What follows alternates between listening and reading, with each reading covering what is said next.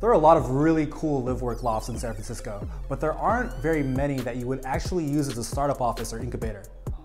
542 Natoma would be the exception.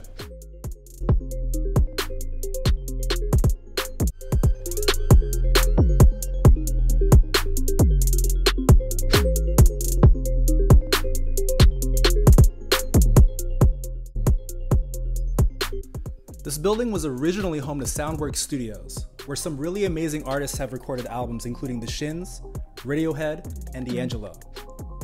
Above the commercial space are two really amazing live-work lofts. Unit number 1 was originally inhabited by the Carlson brothers, founders of Stripe. Unit number 2 was previously occupied by Sean Parker.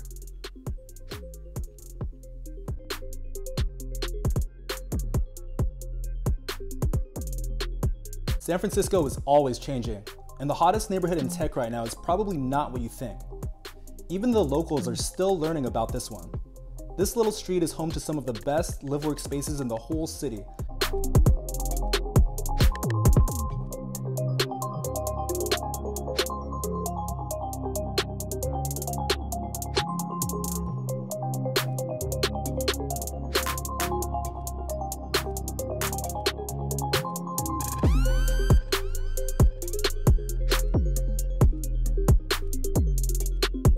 It's interesting because there's this kind of touristy version of San Francisco and an insider San Francisco, and those categories apply to real estate too.